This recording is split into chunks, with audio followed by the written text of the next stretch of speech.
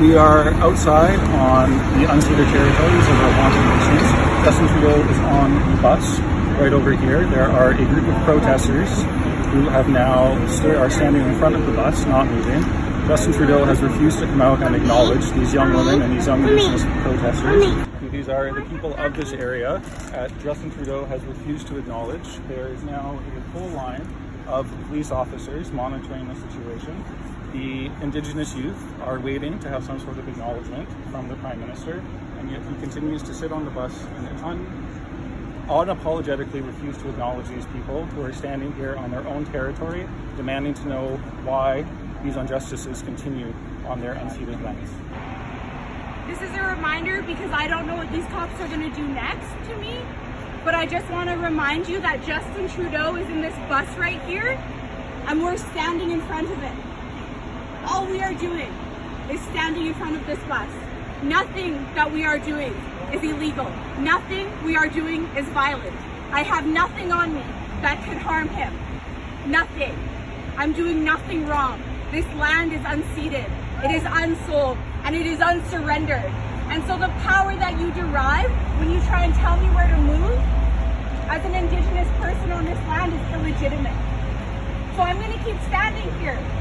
It has to be realized why this Canadian federal government does not want to engage with Indigenous people, let alone concerned people around the jurisdiction of the provinces of British Columbia and the Canadian state, is because then they would have to admit the long-standing issue of unpaid rent on stolen Indigenous land.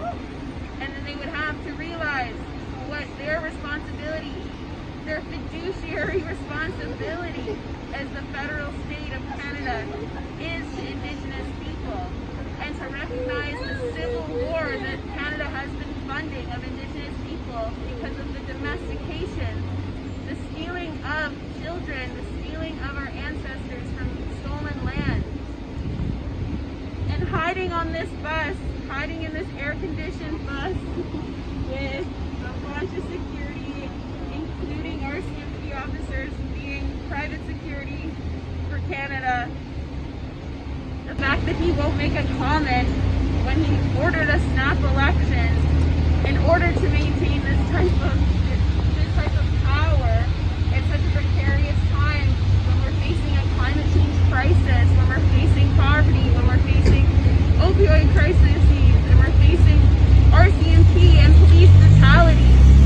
It is no question why Justin Trudeau or any other Canadian politician would choose not to engage.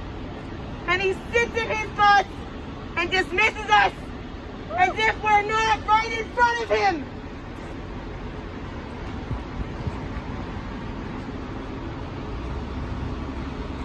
We are unarmed. They are armed. We are unarmed. We have our hate. We have our voices and our kin. They carry guns and hate. We stand on unceded land. This is stolen land. We are this land. Too many of us together. There he is. Justin Trudeau does not give a fuck about Indigenous people, nor does he care about old growth. Justin Trudeau does not give a fuck about Indigenous people or old growth.